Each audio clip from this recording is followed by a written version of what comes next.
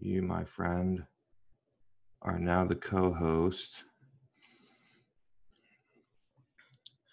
Cool. So just for housekeeping, if you guys have any questions, feel free to drop them in the chat. Gaetano and I will jam for like 10 or 15 minutes, and then we'll just open it up to questions. I'm sure what we talk about here will spark some other questions as well. That's usually how it happens. So that is how we will roll tonight. And so the place I wanted to get started tonight is I was having a conversation earlier this week with someone, and we were talking about basically the approaches that I see for demand generation across the board, mainly in B2B SaaS. It comes back down to basically two frameworks. The first framework is the SiriusDecisions Demand Waterfall. And the second framework is, I guess, what I would consider like the Terminus ABM framework. Those are the two that I see. Some companies mix them. Gaetano, you and I don't feel like follow either one. And I just thought it would be interesting to kind of pick those apart, debate, what parts of them are good, because I think we have kind of like a hybrid. And so we'll just leave it open for you there to get going. Yeah, brother. I think it would be good if I was actually looking at the SiriusDecisions Demand Gen Waterfall recently. It's funny you bring it up. Oh yeah. maybe I'll post it into, or I could maybe just share my screen or something. Mm-hmm. And we can go that way. Let me do that. First of all, let me download this image, and then I'll share my screen with everybody, and we can just get into it. Oh yeah. All right. Yeah. So I'm going to share my screen. All right. Can you guys see this thing? This wonderful image of the Demand Gen Waterfall from SiriusDecisions. And just to be fair, this is the Rev 1. I think they're at Rev 3 now, but they're essentially the same. Yeah. I mean, so looking at it step by step, you have either inbound or outbound, which, I don't, Chris, you tell me how you feel about this, but automation qualified leads, what are they trying to get at there? Are they trying to say that, let's say someone completes a request demo submission form on a website, and then there's a series of, qualifying actions that happen through automation? Or is that like first touch from a SDR? Automation qualified lead, I assume, is whether you want to call it lead scoring or some type of qualification criteria that's automatically met, company size or job title or conversion point or something like that automatically moves them to SAL. Yeah. And then the next term is called teleprospecting accepted leads. So that just goes to tell you what kind of frame of mind these people are in, right? I don't know who does anything called teleprospecting. That just sounds fucked up. And then, let's assume it gets all the way down to the sales qualified level. You probably have, like Chris said, there's a lead scoring engine or something that gives you directional predictability as to who is ready for a sales conversation, who is not. We all know that a lot of those processes are directional at best and will never be the same as going right to, yes, I want a demo tomorrow, right? It will never, that will never, there's no replacement for that ever in my view. And then you have at the sales qualified level, sales accepted, sales qualified, and then closed, one business, right? And the problem with all of this stuff is actually, if you're somebody that does a lot of organic demand marketing, the problem is that, let's say they search for a term like cloud phone system, and they go to a blog article about the pros and cons of a cloud phone system. And then after that, they read it, they X out, then maybe they go back to the search bar again, and they start searching for specific features of a cloud phone system. And then they search cloud phone system features, and then they go to another blog article that they find from Nextiva about this subject.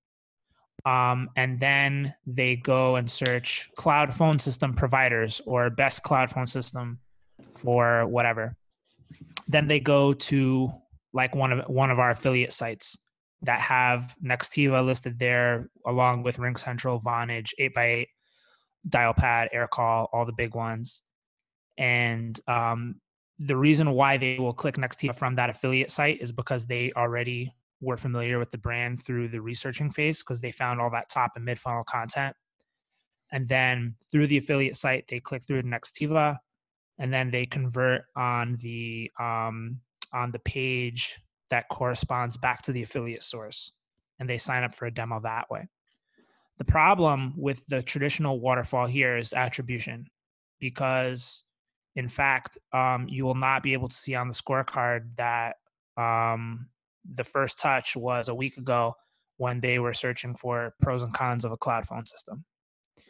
So that's just the top of mind thing that I think about when I see things like this, because what it shows here is a very linear process where, in fact, what this suggests is, like, let's say that searcher went to pros and cons of a cloud phone system. They opted into some white paper from there.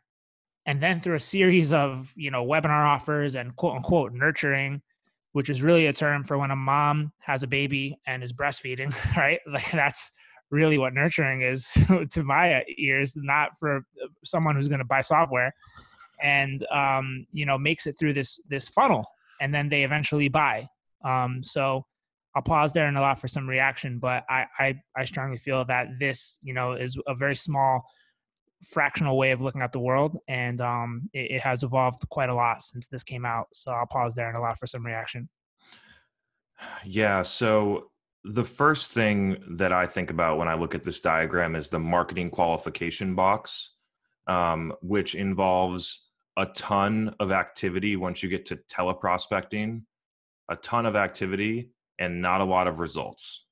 If you look at it, like, I'm sure people trickle through and get to sales accepted, but the move from somebody that downloaded a white paper to you going outbound to them to sales accepted to moving through this process, I find is very low efficiency. And so, and the second piece is that this, like the inbound, outbound in the top right, I'm not sure what the outbound is signaling, but that sounds like sales generated, that's halfway down at the bottom. And so my feeling is that this is just overcomplicated. And I think it's one of the core reasons why companies are driven on volume of leads, like the post that I made this morning about content syndication. And I know that we have the same views on that one, G. And white paper downloads, paying to promote them, or webinars that then you do teleprospecting just like this thing prescribes you to do. And so I think that this framework has driven a lot of poor behavior to people that aren't actually leads.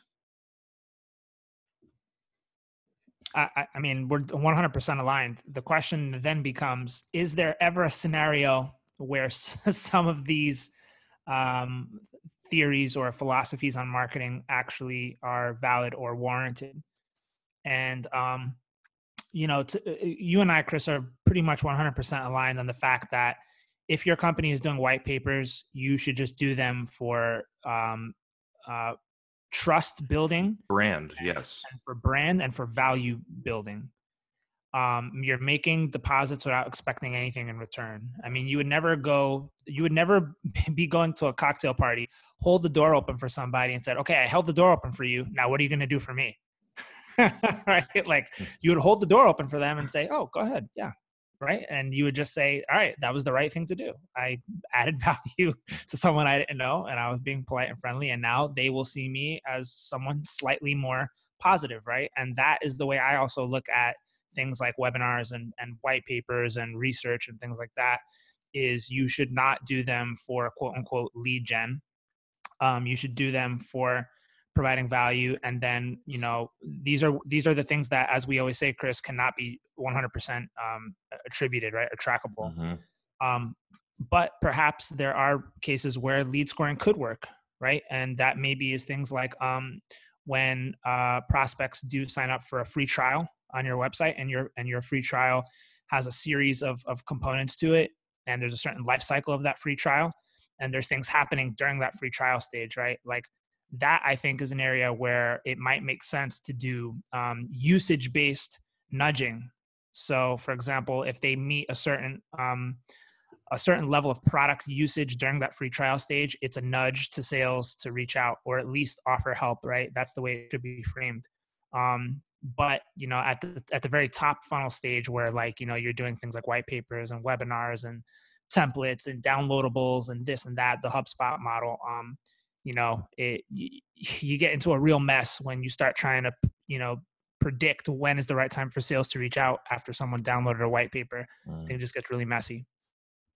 For sure. So why don't we drop the diagram so I can see that cool background you got behind you, and let's go in the other direction now. So that is the core framework that most companies operate on. On the other side, there's companies that are operating some type of I don't know if it's Terminus prescribed, but basically they did that, the ABM program. And so why don't you get us started on that one? I think that makes sense for a certain type of company. There are components of that system that I agree with and disagree with.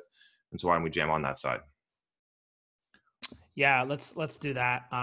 So basically it's the inverse funnel. I'm going to bring it up. It looks like Terminus or one of these Flip My Funnel companies have came up with this. I think it was Terminus, Sangram. So I'm going to pull this one up as well, guys, and we can jam on this for a second. Let me just get this pulled up here. MarTech Advisor, Flip My Funnel. Here we go. Yeah, and then while he pulls it up, I think it's interesting as a starting point here to look at the available frameworks. And what I've always gotten the most value out of is looking at how people are doing it, taking the things that I like, removing the things that I don't, and building my own system. And so that's kind of like a starting point for why we're looking at some of this stuff. Yeah. Yeah. So this one, the idea is that I think the left model is different in the right, in that in the left, what you are doing is you're casting a huge wide net. You're fishing for shrimp, as they say, and you're getting a lot of top funnel volume. And this can work if you have, let's say, a product that's not super ridiculously expensive. So, Nextiva obviously falls into this category where, the average value for a contract is around $1,000, right? Whereas some very expensive SaaS companies could be upwards of 30,000, 40,000 in that range. But typically, when the transactions are higher velocity and lower cost, you can build an inbound flow that kind of has that old school AIDA, or awareness, interest, consideration, purchase. But what Terminus and Flip My Funnel and all these companies are advocating now on the right side is if you have an expensive product, that old school model doesn't work. Well, I guess they call it old school, but the reality is if you have an inbound machine like Nextiva, it actually does work. But really what I think this is getting at is what is the product that you're selling? How niche is your market? How wide is your TAM? What's your sales velocity, right? All these sorts of things I think matter a lot. How crowded is your space? And the left side can work if you're a company like Nextiva, where the market has only been cracked at about 20%. There's still 80% of businesses of all sizes that need to move from on-premise phone systems to cloud phone systems. And there's a lot of industries right now where on-premise to the cloud, there's a lot of movement happening there. But I do think if you're in a vertical let's say like e-learning or cloud SaaS for e-learning, it is expensive and it is not a huge SEO, SEM play because there's not a lot of search volume for the keywords that your business is going after. So you do have to go inverse and go, kind of spear hunting instead of shrimp fishing. So I'll pause there. That's just kind of some initial thoughts. But Chris, I think you can maybe reflect on some of these ideas. Yeah. So if you look at the chart on the right, the ABM framework that's there, that's existed forever. It's called account-based sales. So when there was people in the field in the 1980s selling copiers, this is the approach that they took. They identified the 20 accounts that they could sell to, and they went in and they engaged them and they tried to have them become customers. And so what we've done here is we've layered on a marketing component to it, where sales and marketing decide what companies that we're going after. Let's pretend it's 100 accounts. And then the marketing team is prescribed to run ads to those different accounts. Some people that do it say that you need to have 10,000 display impressions in that account before you start going outbound, and then they're more receptive to it. Who knows whether or not that's correct? I don't believe that, but that's what some people say. And then after you show the ads, you basically are just full on outbound sales. I mean, that is my impression of that model. And so a couple of the reasons that I like it is that if you have a really expensive product, I think that the bar to whether or not you should consider an account-based program is somewhere between 50 and 100K average annual contract value. And so if you're selling, most companies are not going to fall into that. If you're selling a 30K ACV product, you have a wide target audience. You're selling mid-market SMB. There's so many people. If you're selling super enterprise, there's only 1,000 accounts that could ever buy from you.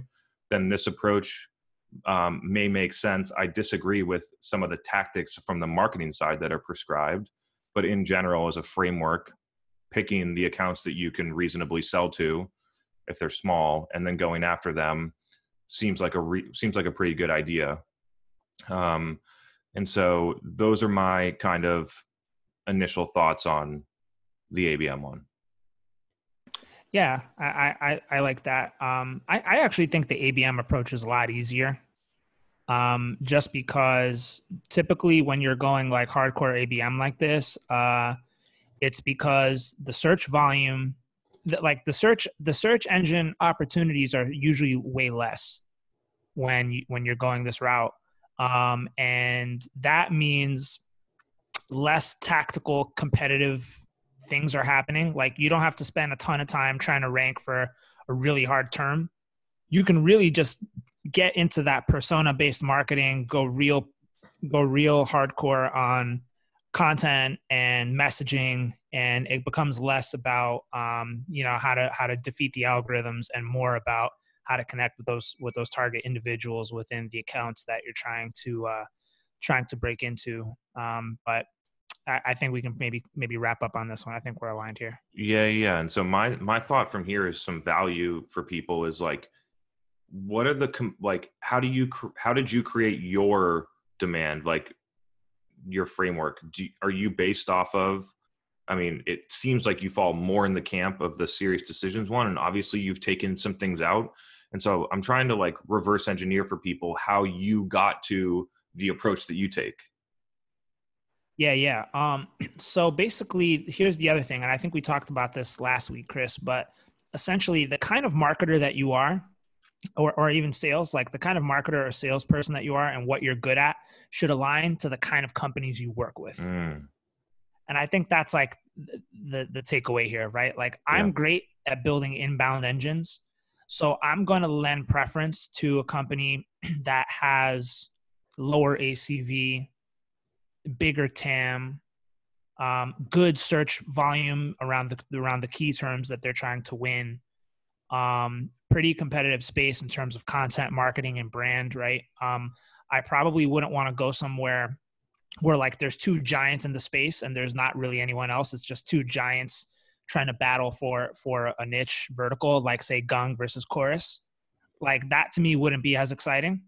I'd rather go somewhere where, it's a little more dynamic. Not to say that I wouldn't be successful if I went that route. Like actually, I think that would be interesting to force me to not go to my go-to tactics. But, basically for me, the story has been, I go places where there's huge amount of opportunity with SEO and SEM, and then landing page optimization and some of the more tactical demand gen approaches. But that's just me. And you have to decide as a marketer, what are you great at?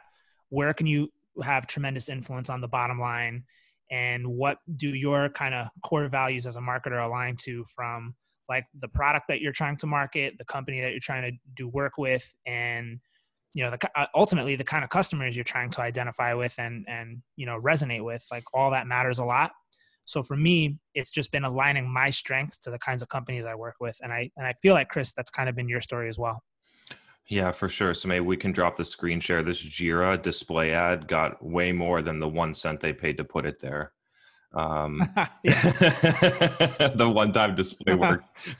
Yeah, Jira just got tons of free promo.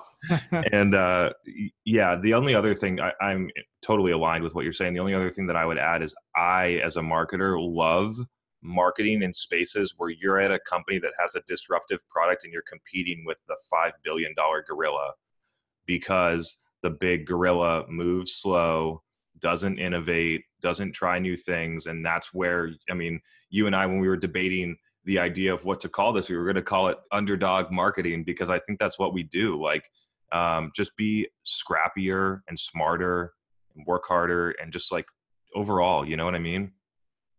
Totally. And that's why I enjoy Nextiva, because we are the challenger brand. That's another thing too. You have to decide if you want to be a part of the challenger brand or you want to be the incumbent, right? So for us, the incumbent is Vonage and Ring Central. And with companies like Vonage, they're running out of ideas. They're doing ads right now that say their ads right now are jingles of like some like farmers, dum dum dum dum dum dum. They're copying that route, and they're going, our APIs are as easy as pie, and then they have a guy eating pie. 15-second, and it's cringe. It's pure cringe, right? And I see that, and I'm like,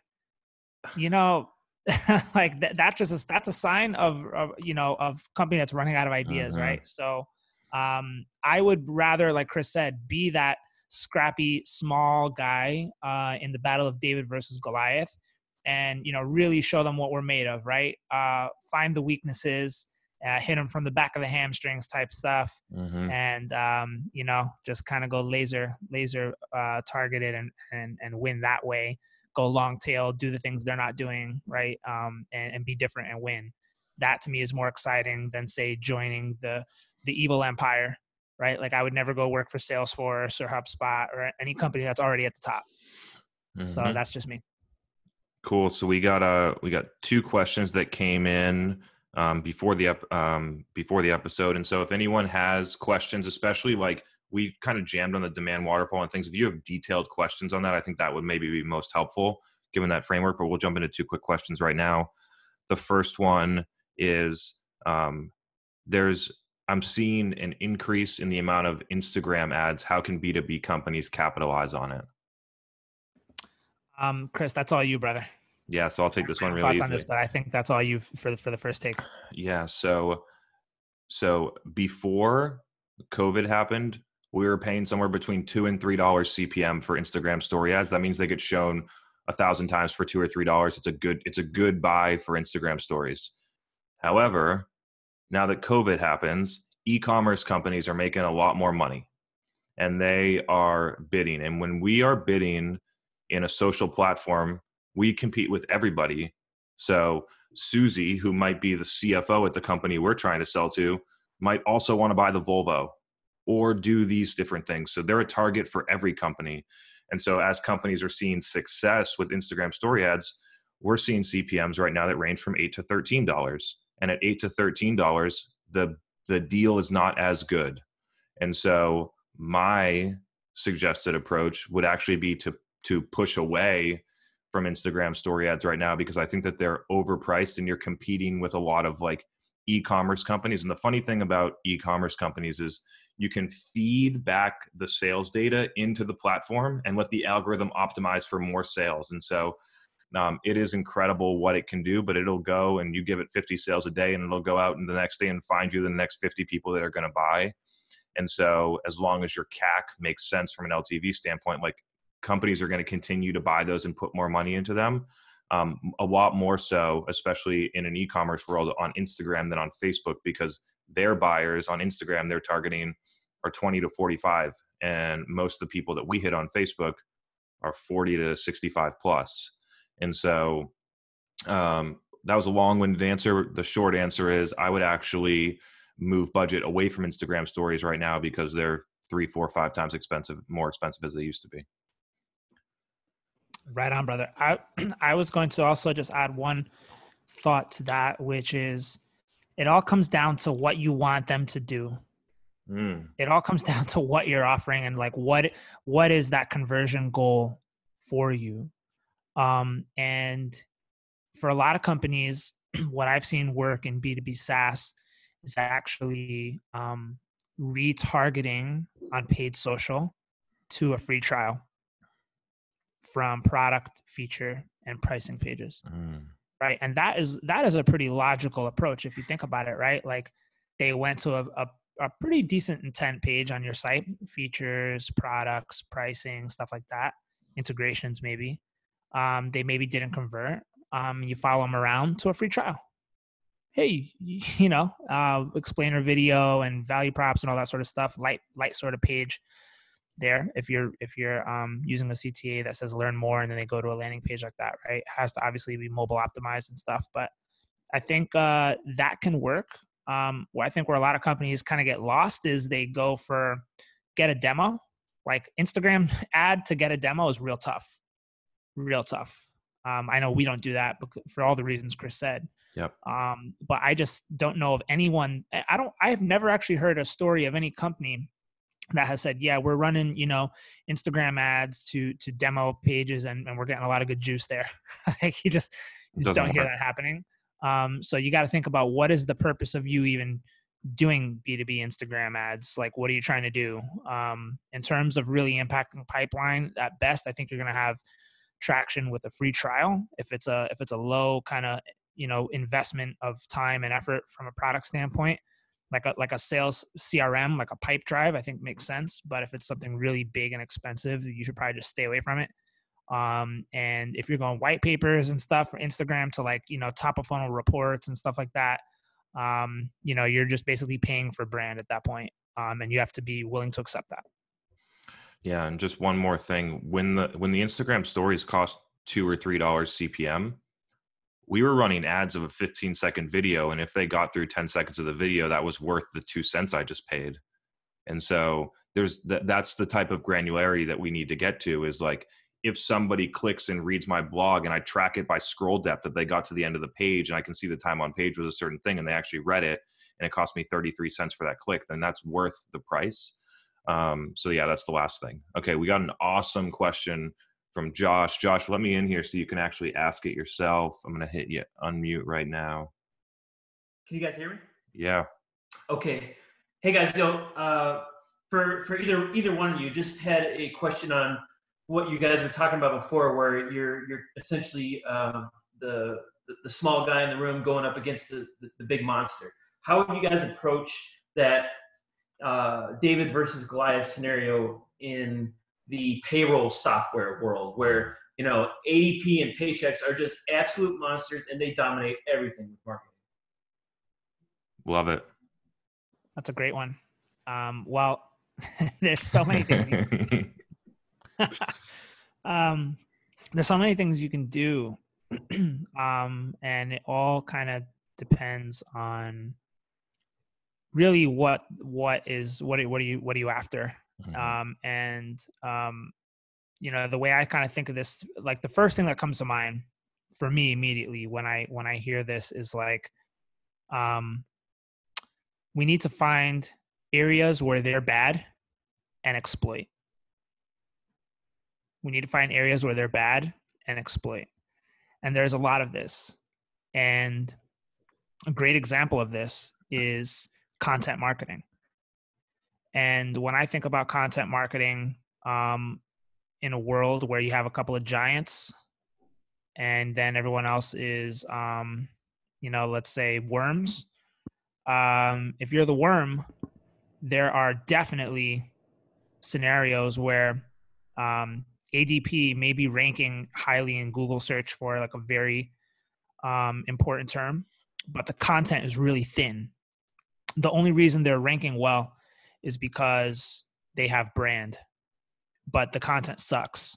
So when I was at Sales Hacker, we outranked HubSpot really easily for some important terms like cold calling, sales operations, sales development, because our content was higher quality, more authentic, had a better tone of voice. It was written by real experts in the field rather than just content writers, which, it's no secret that companies like ADP, they go and, they source out content writers who are not necessarily experts in, financial and payroll and stuff like that. And they rank because they have huge domain authority and huge brand authority. So you can exploit them by finding long tail opportunities, and you can exploit them by finding low quality content that you can reproduce at a higher level than them. That's one area that stands out to start. I mean, I could keep going, but Chris, I'll pass it to you. Maybe we can zigzag on this a little bit. Yeah, the first thing that comes to mind for me is to figure out who has the most affinity to buy your product instead of theirs, and then focus there. And so maybe it's companies that are predisposed to being more technology driven or whatever. Figure out what that segment is and then start marketing specifically to them. So I don't know if you're asking about Gusto, but Gusto is like a small competitor to ADP and Paychex, more for SMB. And so when I look at those types of companies, I'll give you a story. I worked for a company, it was a $30 million company. We were competing with a $5 billion global organization. And that company was spending $250,000 to put on a little symposium at a conference where 50 people showed up, and they had a massive sales force, and they locked customers into 5-year contracts and all these different things. And when I only had a budget of $5,000 a month, I was just running content on Facebook ads in 2015 to the exact people that wanted to buy that we needed. There was 50,000 respiratory therapists in the US. And so it was not that expensive at $6 CPM to hit all of those people on a weekly basis. And over the next 12 months, we got 76 new hospitals that switched from that company to ours just by marketing in a really inexpensive way. And then we scaled from there. I think you also need to look, Gaetano mentioned this, at where they're weak. And so when I look at the big gorillas, they waste a lot of money in ineffective places. They have a ton of money tied up in sales. And so how are you going to be smarter from a buyer experience standpoint? How are you going to win? Like if your example is about Gusto, I signed up to Gusto. When I signed up for the free trial, someone called me. It was a delightful experience, and I'll be with them forever. ADP actually called me a couple months ago, and I was like, I'm good. I'm not interested. And so I think you win in two fronts: is really taking care of your customers and making them evangelists, and then just being smarter about how you market, because most of those big companies are not even reaching the people that they want to. The people aren't paying attention in the places that they're marketing. Totally. I thought of another dirty little trick. Yeah. This one's real nasty. This one's filthy, but you guys are going to like this one. Go read their reviews. Go look at their worst reviews and look for patterns and trends. What kind of people are talking about them negatively? Why do they consistently fail? Right? And start to identify patterns and trends there. Then what you want to do is bid against their brand terms carefully, but you want to do this. You want to build competitor content. You want to build your brand versus their brand landing pages. And let's say through those negative reviews, you are noticing that it tends to be smaller businesses that are complaining. So what does that tell you? ADP is probably ignoring the small guys, right? They're going upstream hardcore. They only care about the big fish. If you're small, you're worthless, right? Then you can put your audience targeting on smaller businesses. You can bid against their branded keywords, ADP pricing, ADP features, whatever, and adjust your audience targeting settings to align with the types of people that are complaining, right? And then exploit their weaknesses on that comparison content. Frequent outages. They rely on third-party tools because they don't service the things that you need, in-house, right? Find whatever it is, find a list of 5, 6, 7 things. We have superior support. We have no outages in the last X years. Show all your positive reviews where theirs are, you obviously can't take negative screenshots of their reviews and put that on the page. I don't think you can do that, but you can hammer home your value versus what the weaknesses are based on their reviews. And you can start, chipping away at them that way. Right. And I'll tell you that's that's toxic right there. That's venom. They're going to see that. They're going to say, oh shit, they're not playing games. That's some serious stuff right there. A serious business. And not a lot of companies have the smarts to do that or the balls, but you start doing that and you're going to start hitting them where it hurts. The other thing is right there on reviews, build up your reviews better than theirs. Drive reviews, drive them hard. Focus on advocacy and retention.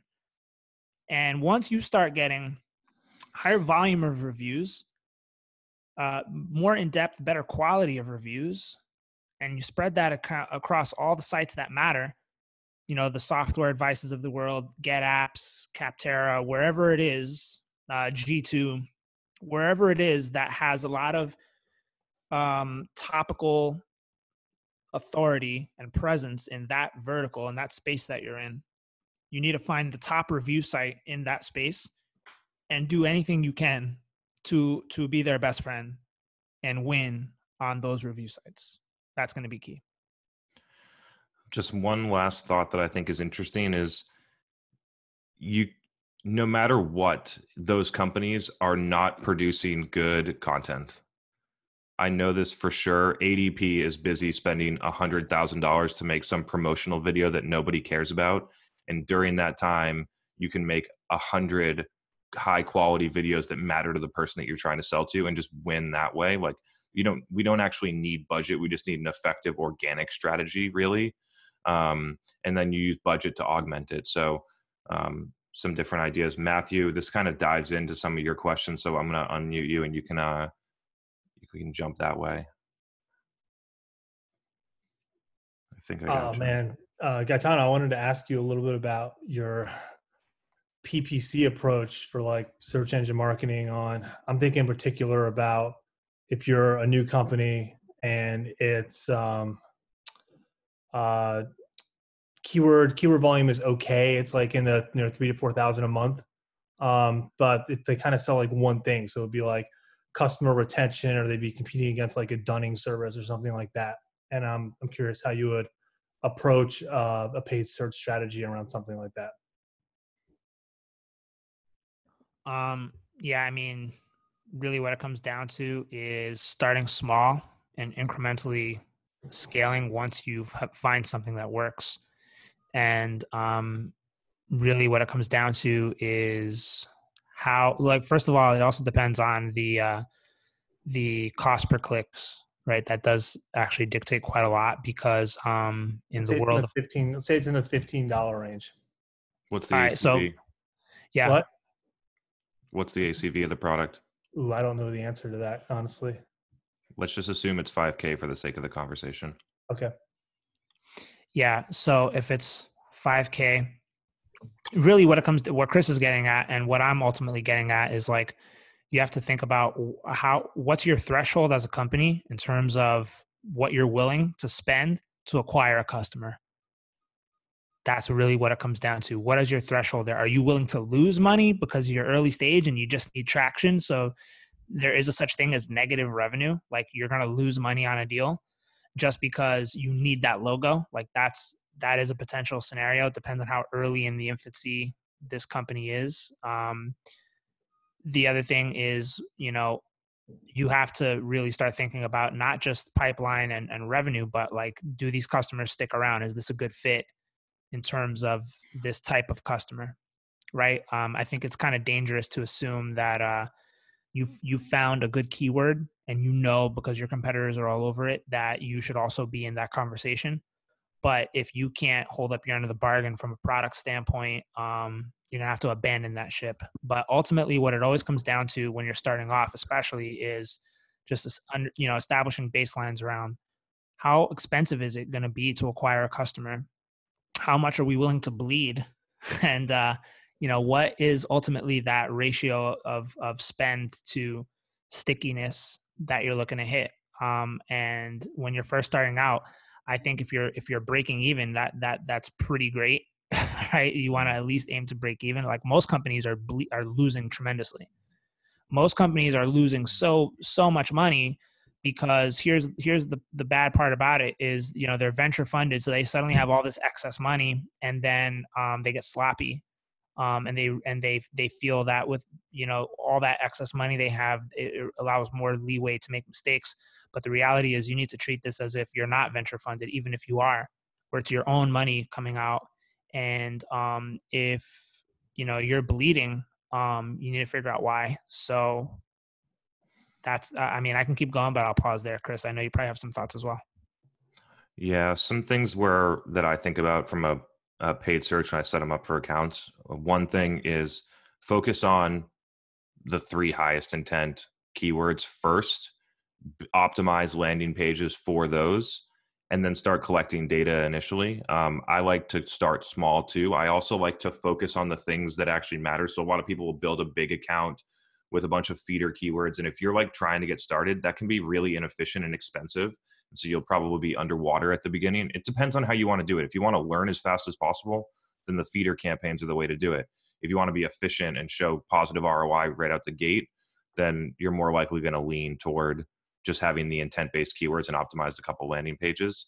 Another thing that we talked about the math, but another thing that I'd offer is that, like, for some companies, paid search doesn't make sense. And so you can get that through, you know, trial and error and then collecting the data and being like, look, we're paying $1,000 a lead. We're closing those at 5%. Our CAC is 20K. Our product costs 5K. This doesn't make sense. And so there are a lot of companies that never look at it at that level. Like they're getting $500 leads and they're like, yeah, this is great, $500 leads, but they don't recognize that they're winning those deals at 1%. And their CAC, their lead cost is $500, but their CAC is $50,000.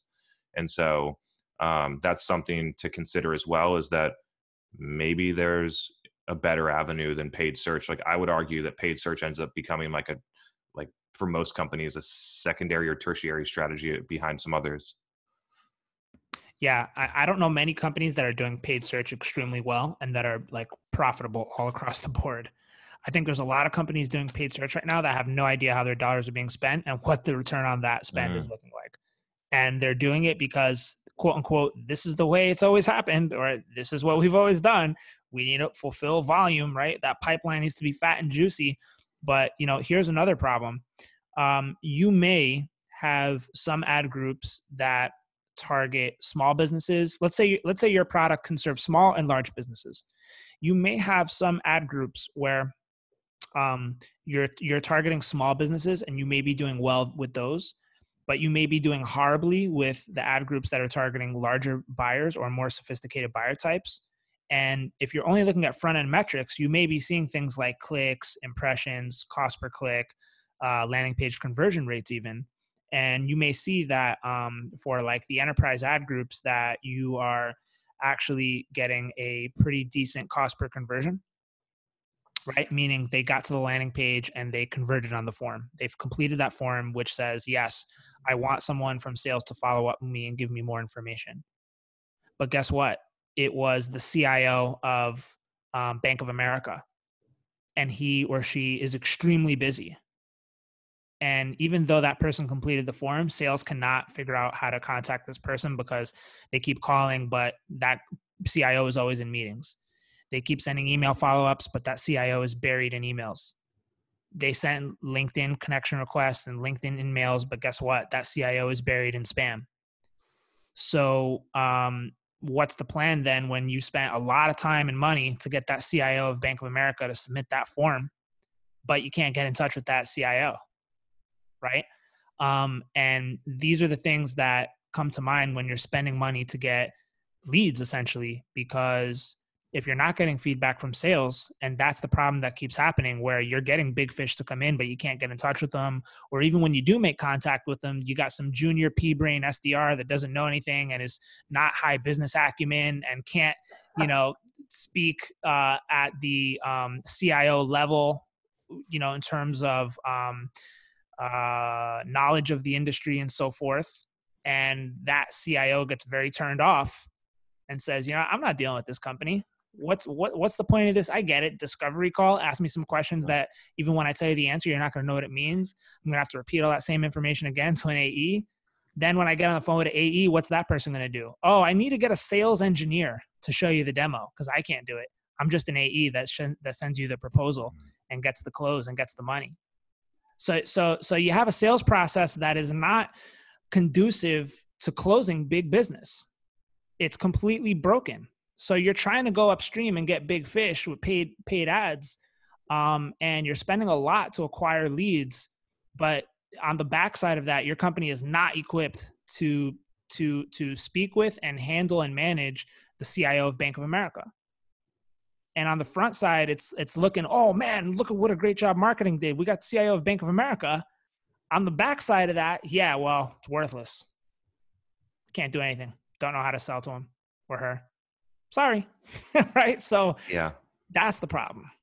I know that this is we put this up on a podcast. I don't know if any of you subscribed. If not, I mean, you guys are here live, so I'm not sure if you'd get value out of it, but I know a lot of people are going to listen to this. Here's one thing that I consistently see when I go in and we're either taking over or we're auditing an AdWords campaign, where if you listen to this and you just check it, it might expose some real issues for you. So I would encourage you to do it, which is that when you go in to your AdWords campaign, if you have an agency running it, click on the button called Tools and then look at Conversions and look at how they set up the conversions. And so we took over an account last month. We went in there. The metrics look great. Cost per conversion was $2.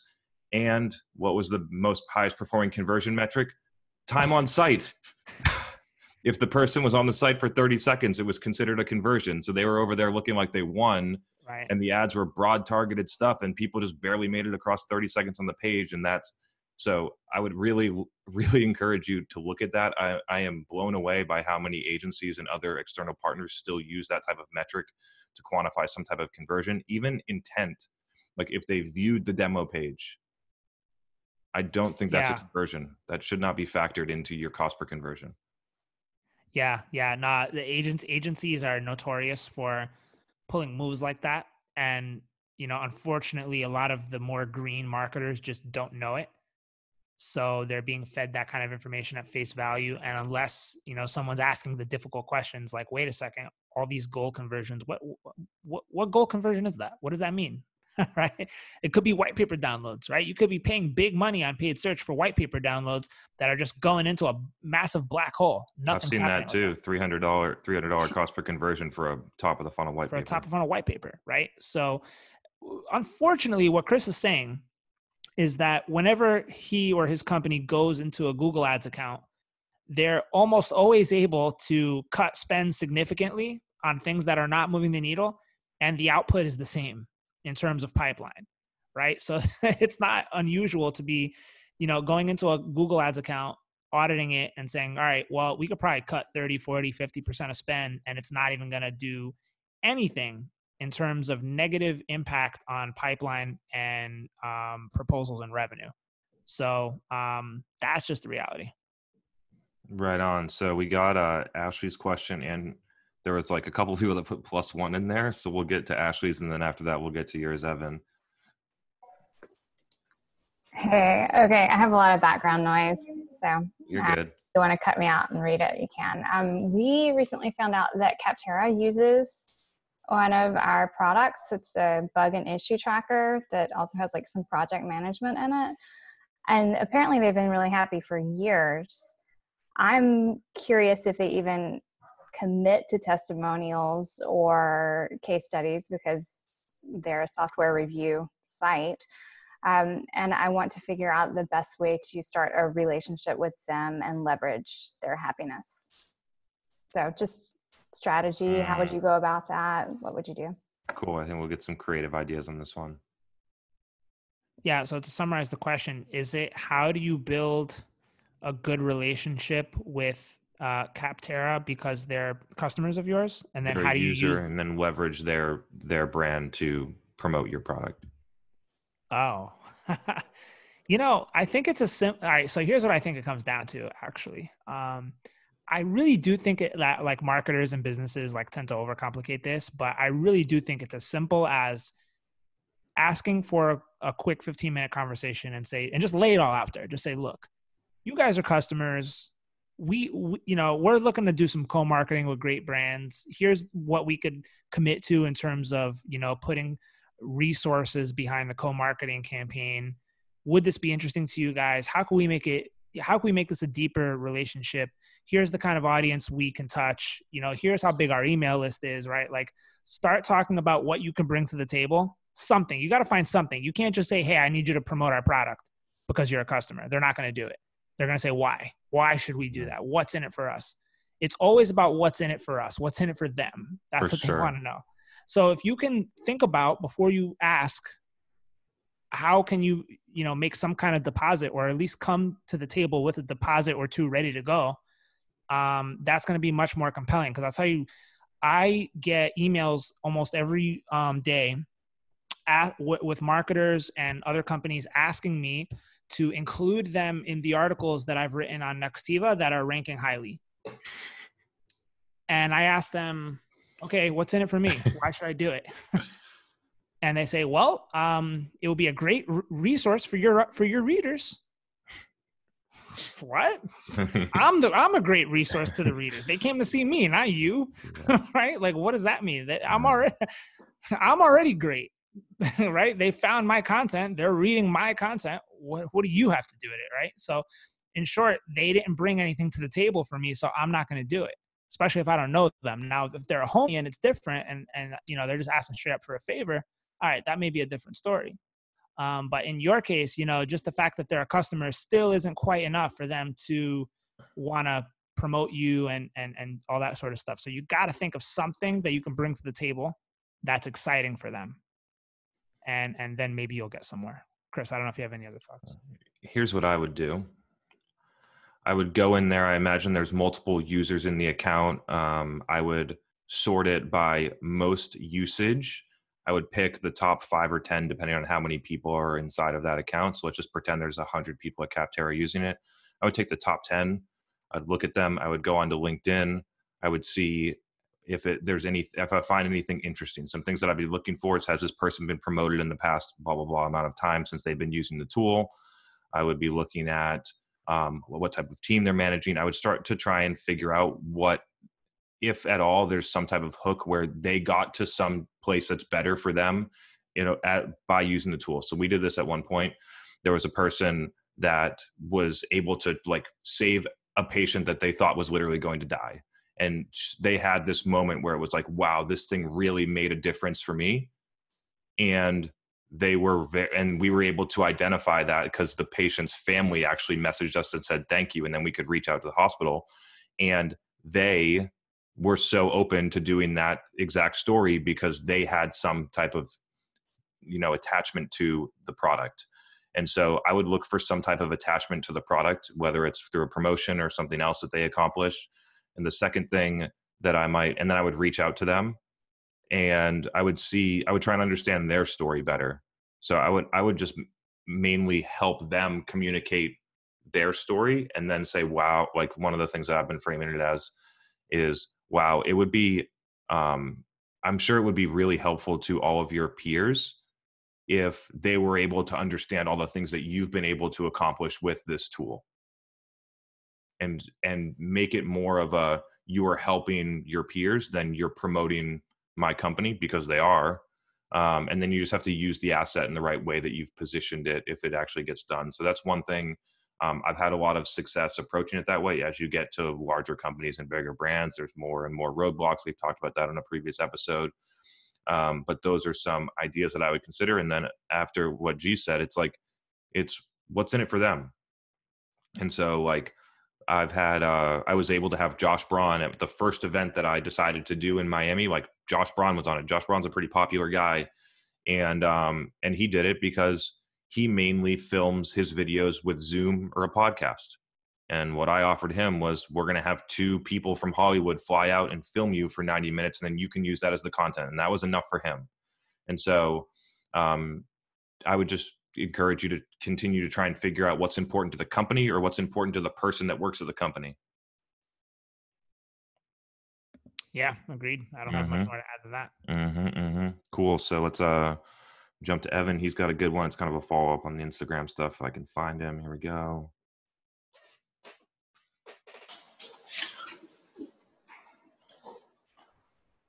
Evan, what's up, man? What's happening, gents? How you doing? Doing great. Could use a shave and a haircut. Other than that, all good. So I was following up. I guess, so G was saying he does. I like the play where he's taking a free trial and then retargeting from I'm using a product page to retarget towards a free trial. Was curious, as a service, what would make more sense as a CTA, where I'm going to get my most bang for buck, and really not trying to spray and pray, really trying to identify the top 1, 2, 3 next customers. Every so often, it's not a heavy investment.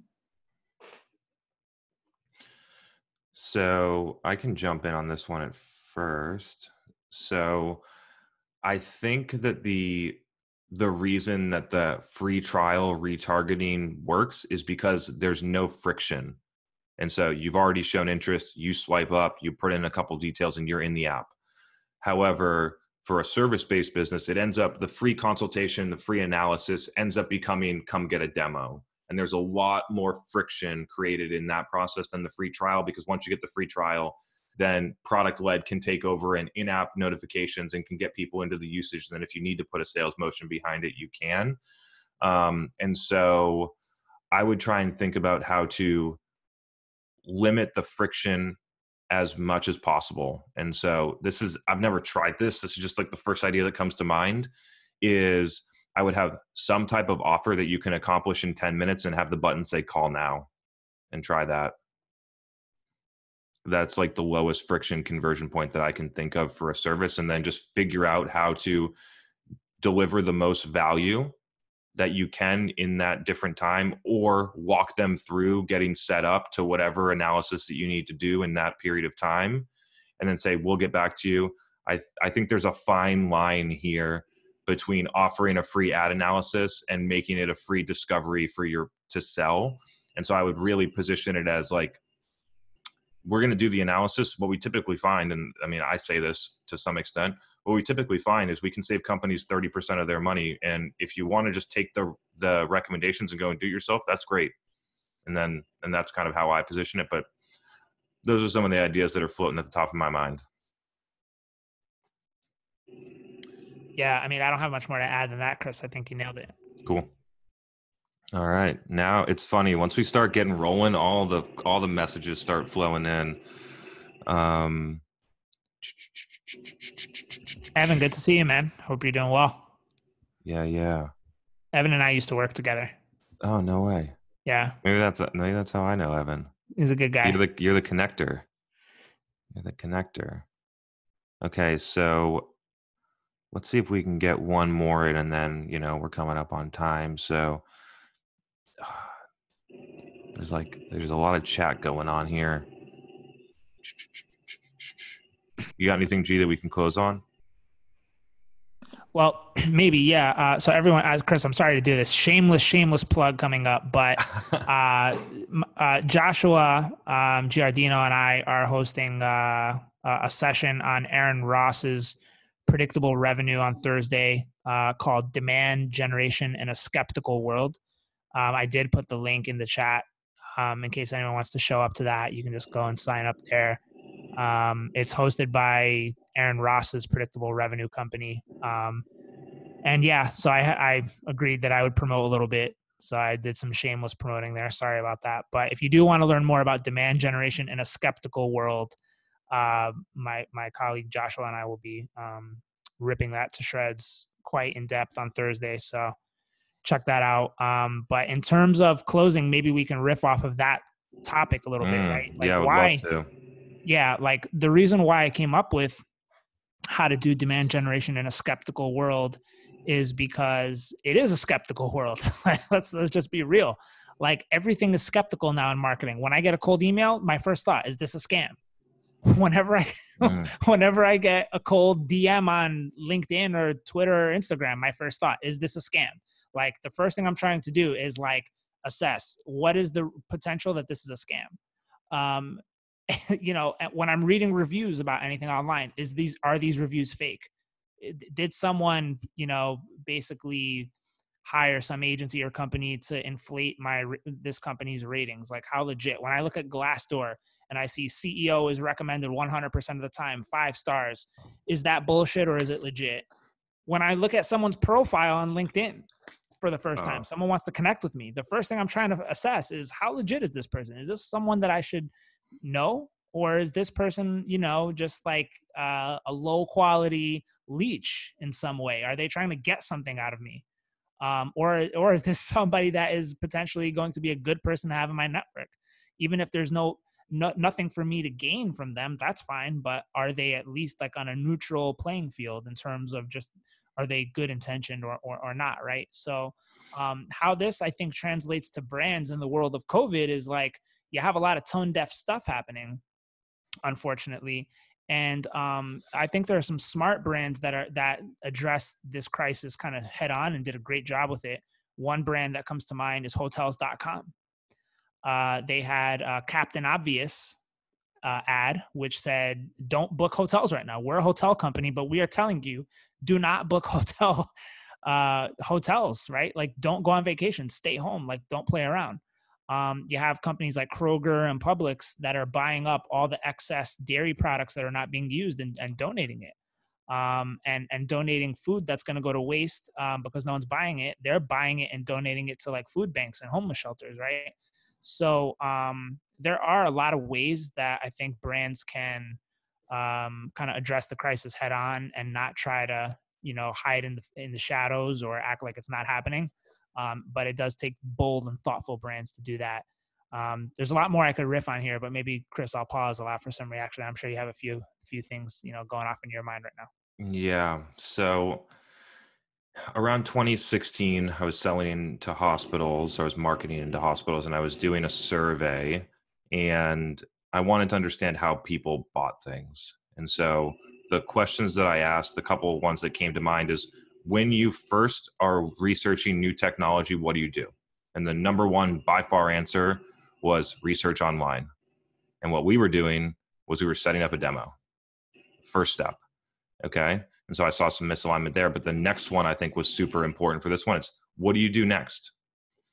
And next it was, I reach out to a friend or colleague to understand their experience before the demo. And so I started to take that insight, and I if you're on my email list, you got this one from last week, which is that way more transactions in B2B happen based on word of mouth than anyone understands. You can put together your best buying journey ever with all your different touch points and all these different things. Word of mouth drives way more business than I think any other channel by far, but nobody attributes it that way. And so what I started to do was I started to create an ecosystem in my marketing that facilitated word of mouth. And so we would start to run ads to respiratory therapists, and then one respiratory therapist would tag another one, or one person would say, this is the best product. We switched to it 6 months ago and then this happened. Or all of these different things that started to get people talking. And that's why I think that the content delivered through paid social is a great way, because it creates word of mouth and internal discussions, which then gives people the opportunity to reach out to a friend or colleague and understand their experience. So like if I'm looking at a tool, I might reach out to G and be like, hey, have you used this before? Or if someone shows me an ad and it looks cool, like I'm probably not going to be the one that converts in a demo, but I might ask somebody that I trust. And so that's I think a unique kind of like perspective on how to get over some of the skepticism in the world right now. Dude, I love it. Chris, let's do a rapid fire thing where like I'll just okay. I'll just like love it. I will name something and you tell me what company comes to mind first. Company or brand comes to mind first. Let's see what companies have done a good job with like branding and staying top of mind. All right, here we go. Best email marketing tool. HubSpot. I don't know. I don't care. I don't carry about email. But the fact that you said that is interesting. Yeah. All right, let's keep going. Best SEO software. SEMrush. Best advertising optimization solution. I do it myself. Great. I guess we'll do a few more. Best landing page testing tool. Optimizely. Okay. Best reporting tool for marketers.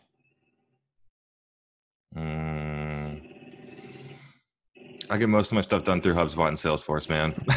Fair enough. Yeah, same here. I'm Salesforce, Google Analytics. Couple more. Your favorite productivity tool. Asana. Right on. I was going to say best project management tool, but I think you nailed that there. Mm-hmm. An app that you use every day that you can't live without. LinkedIn. All right. That's all I got. Yeah, that was dope. I got some brand shout outs there. If I had the questions, I would read them back to you, but maybe you can just do it yourself. Yeah, I mean, I'm not a tool junkie. I'm more about doing the fundamentals the right way. Like you can replace HubSpot with anything and it'll be the same result. Replace Pardot with anything, it'll be the same result. Replace Asana with Trello, it'll be the same result. It doesn't matter for me. It's all about actually doing the work. 100%. And I think that I have a new set of homework for next week, which is to try and bring a different, I love that. I raise your hand if you thought that was like a cool little mix up in the show.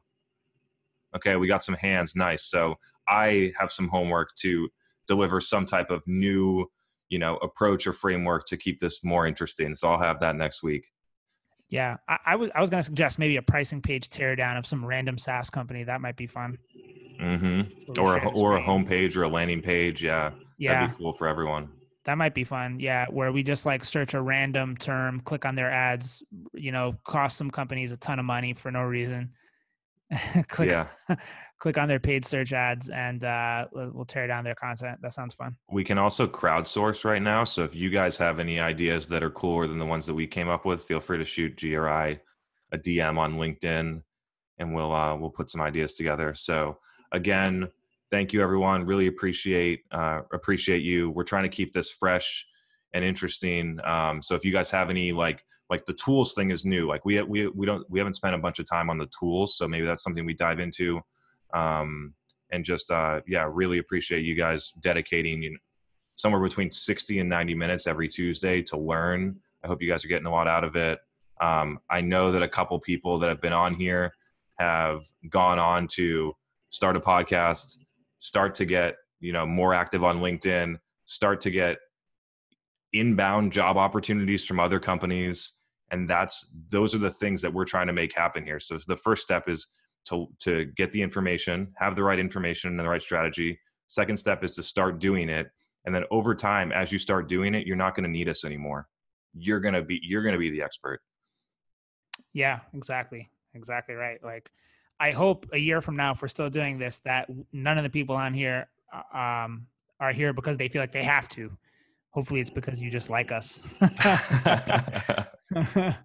But if you're not learning anything and you're here for a year straight, I mean, that means something's not right. But in any case, I'm having fun. I'm sure, Chris, you're having fun as well. And it's good to have you guys.